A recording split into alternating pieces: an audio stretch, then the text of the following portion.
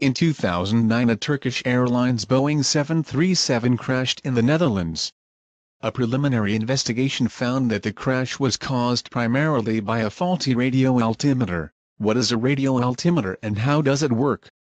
A radio altimeter provides an accurate height measurement from 2,500 feet down to 50 feet above ground level. The radio altimeter is an electronic device that directs a wide beam vertically down toward the ground. The time it takes the reflected signal to return is converted to a height.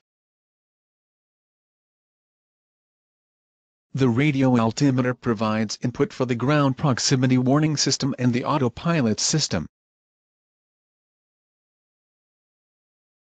An example of this is the triggering of the autopilot system by the faulty radio altimeter in the Turkish Airlines crash. That is it for this week. Next week I will answer a new pilot technical question.